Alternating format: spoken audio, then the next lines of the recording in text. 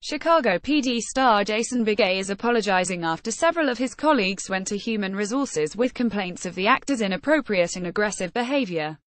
Related Oliver Stone hits back at Melissa Gilbert's sexual harassment allegation. A joint statement from NBC, Universal Television, and Wolf Entertainment said the production companies have already taken an unnamed action to address the 57-year-old anger issues. When it was brought to our attention that there were concerns about inappropriate behavior on set, we promptly began an investigation in partnership with Human Resources and all parties involved.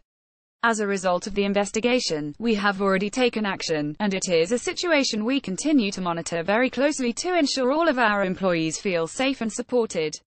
In response to the allegations, Beghe has released his own statement apologizing for his hurtful actions. I am deeply sorry for my behavior, which I know has been hurtful to my friends and colleagues.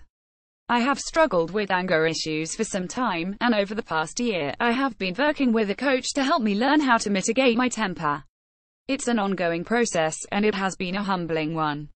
It is a source of great pride for me to be part of Chicago PD's incredible cast and crew.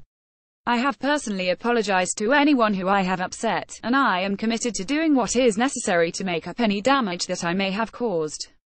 Interestingly, his seeking coaching came soon after his co-star Sophia Bush's departure from the crime drama at the end of last season. We wonder if Jason's behavior had anything to do with it.